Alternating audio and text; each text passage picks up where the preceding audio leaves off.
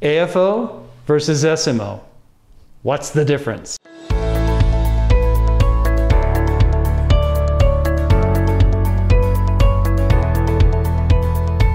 An AFO and an SMO are both an ankle brace.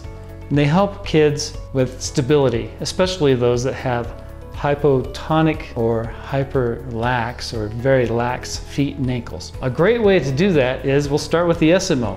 What does that stand for? Supra-Malleolar Orthosis. Well, it's an ankle brace. An SMO helps, in this case, to squeeze the foot into position.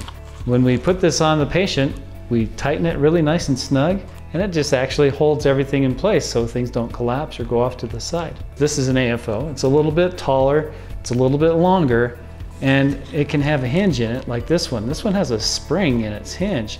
In this case, it helps to pick up the toe. Some kids have problems tripping when they're walking or running.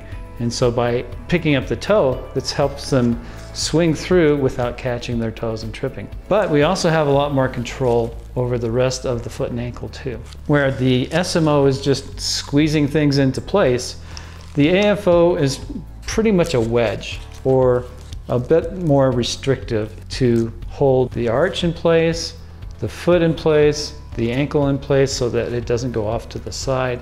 And it extends up the back of the leg to have more control. Kind of like prying a rock out of the ground. You have a longer lever arm, so you have a longer lever. It works better to control, and we spread the pressures out over a greater area. So it's a little bit more comfortable to wear.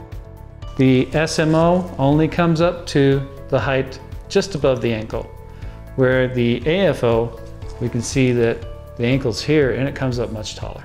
To learn more about an AFO versus an SMO, or the needs that you or your child might have, please visit our website or reach out and give us a call.